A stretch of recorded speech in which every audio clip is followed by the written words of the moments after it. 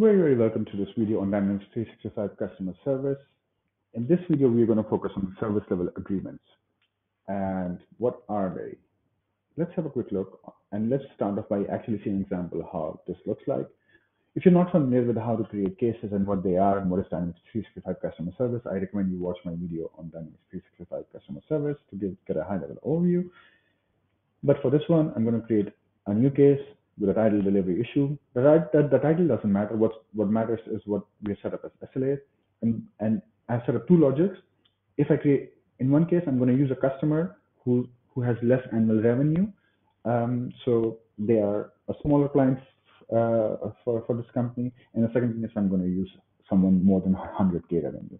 So I'll start off with using someone who has a lower revenue for me, and they have an SLA of 10 days.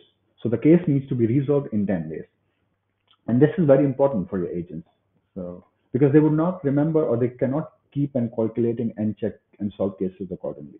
So now this becomes permanent. Whenever you create a case, the system does it for you. The agent doesn't need to bother with checking the annual revenue of customers and then mentioning somewhere this SLA needs to be resolved in this block line. I find this as a very remarkable feature because here the agent, all they need to do is just create a case and the system will calculate what the SLA has been agreed with the customer by you as the company.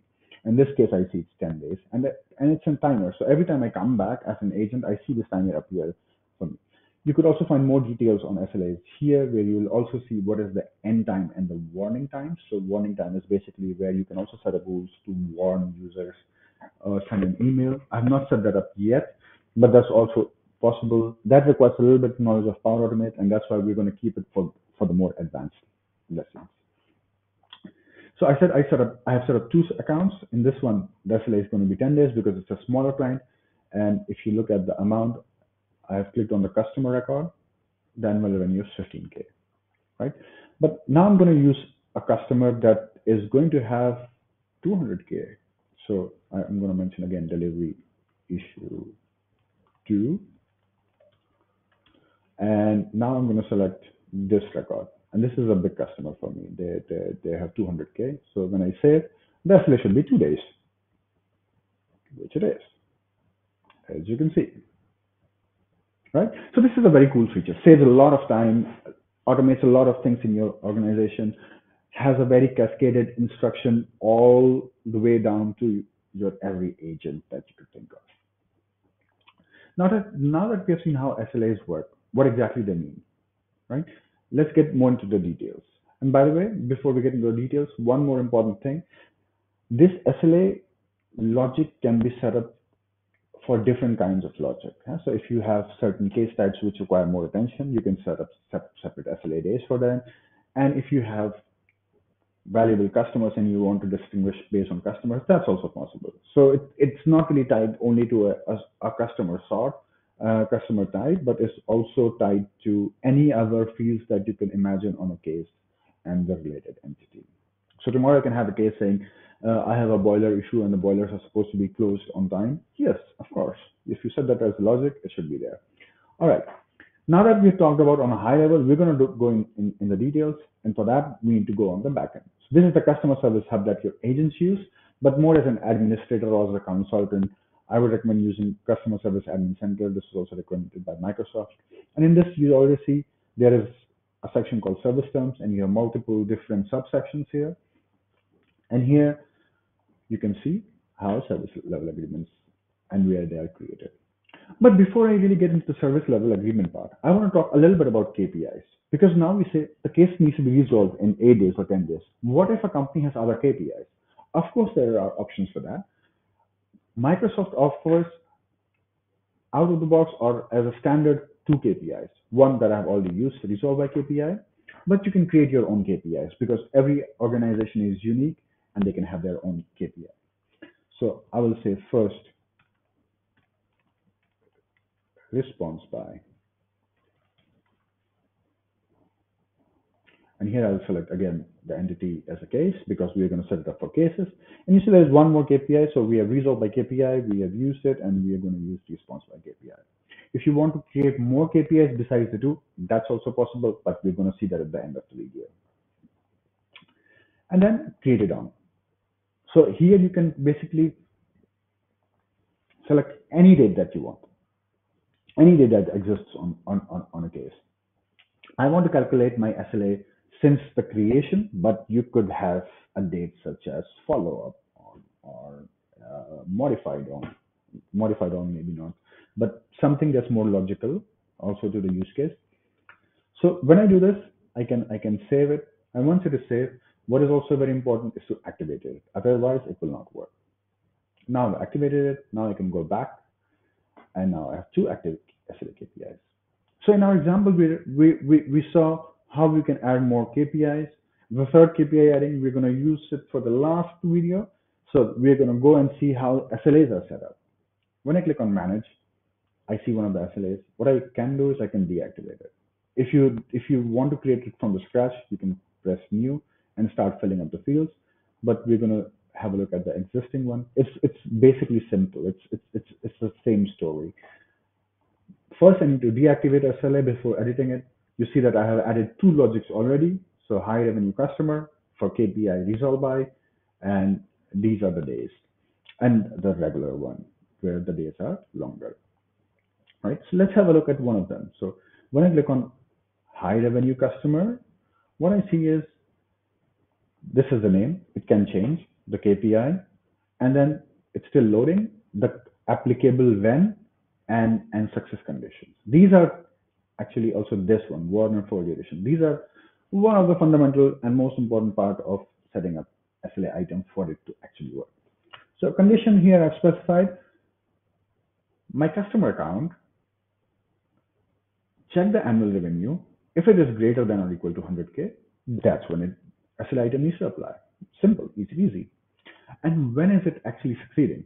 It's succeeding when the status changes to resolved or cancelled for the case. So whenever I mark a case as closed, or whenever I close a case, it should basically pass as succeeded. However, if I do not resolve the case in the given time frame of the SLA, then it will mark it as failed. Okay, so not only the status needs to be changed. So when you change the status, if it falls under the time, it's marked as succeeded. But if it has already failed, then you basically cannot change it anymore. And then here you can specify how many days. It's a duration field, so you can use days, months, hours, days, hours, or minutes. Okay, I'll close this and we'll set up a new KPI now. Okay, so I'll say create a new SLA item. Sorry, I meant SLA item. So I'm going to say first response by. And in this KPI, I will not select response by. They already have a couple of them. So we're going to be fair and we're going to select first response by. And here we're going to select an applicable one. And for this case, I'm going to say, okay, applicable one title contains data, because this basically needs to be applicable every time. So I'm just filling in a fake logic. So I said contains, it should be contains data. And when should it pass? Let's say it should pass when the status reason, where are you? Yes, status reason equals waiting for details, which means that we have sent an email to the customer, or we have changed the status waiting for details, we have responded already, and then it should basically pass. And how much time do we have to respond as an agent? So for all the cases, so right now, earlier I made a segregation to high customers and low customers. This time I'm going to keep it generic so that it should be applicable for every case, even if it's a low paying customer or a high paying customer. So let's say it should warn after 2 hours and it should succeed in 4 hours. So this is our setup on SLA KPI item. Now we can save and close it. We have our 3 KPIs, but it's in draft. So we're going to activate it now. And once we activate it, we're going to set it also as the default one. Okay, now that we've done it, let's go back to our customer service hub. In the customer service hub, to test it, we're going to create a new case. So title is delivery issue, part 3. This is upload case. Okay, I'll just select any subject, although it doesn't matter. Select any customer because it doesn't matter. And when I create a case, then the SLA should start to run off. Okay, So we see that we have two SLAs now, right? So this is quite handy. As I mentioned, we can have more than one SLAs tied to a case. I can have a third one as well, fourth one as well. Right? So, and you can also see more details on an SLA level.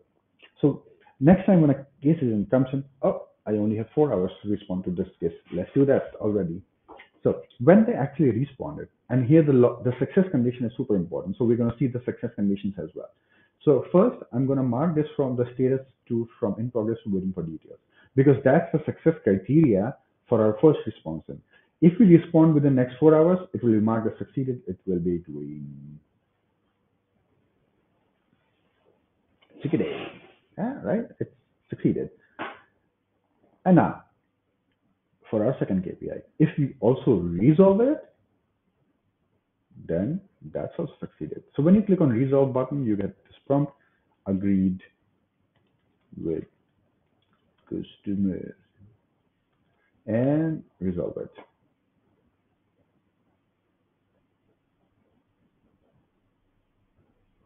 Takes a bit of a time and succeeded. Awesome. See, this is how SLA works.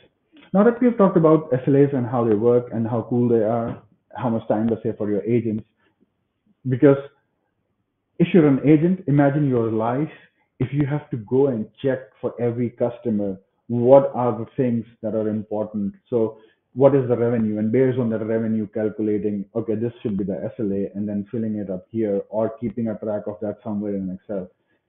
Imagine the system calculates and shows it on your screen so that they always have an overview. And not just an overview, but as a timer, right? Okay, so this is done. Now let's move to the third part that we said. If we want to add a third KPI field, how do we do that? So for that reason, I'm going to go back to again service terms and say service KPI, and I'm going to say new. And this time I want a KPI called investigate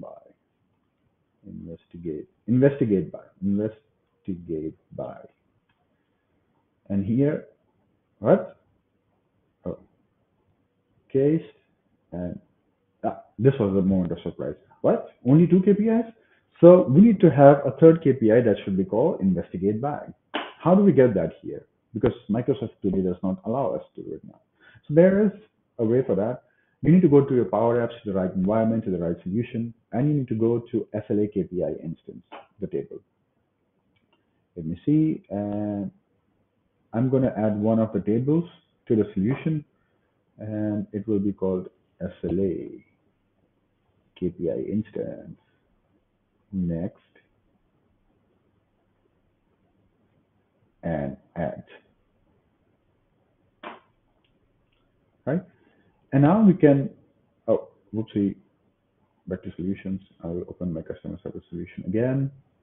And in the table, KPI instance, then you have relationships. What's important is that in this one, we create a new relationship, and the relationship is going to be one-to-many. And here we can say, I want a relationship from SLA KPI instance towards case. And it will ask you what the logical name or the name for this would be. Then I will say investigate by KPI. Right? And I think those are some details that are important. Everything else is okay. And then we say done. Easy peasy.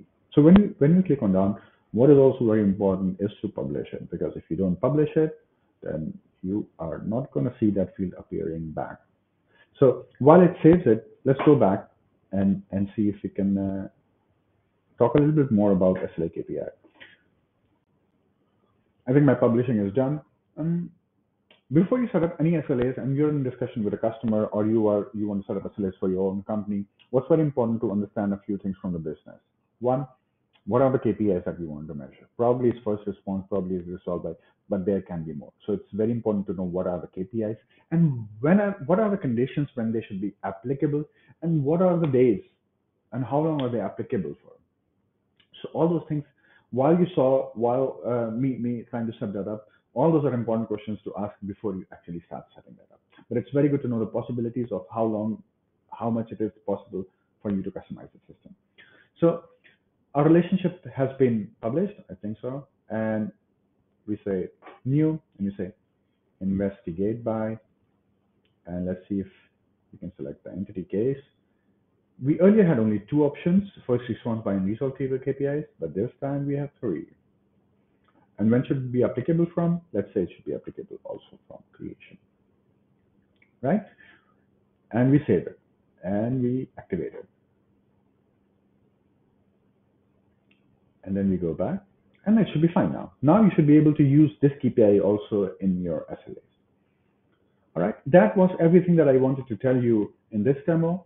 I hope this was helpful. If you have any SLA related remarks, questions, or challenges, feel free to post comments on my video. Happy learning!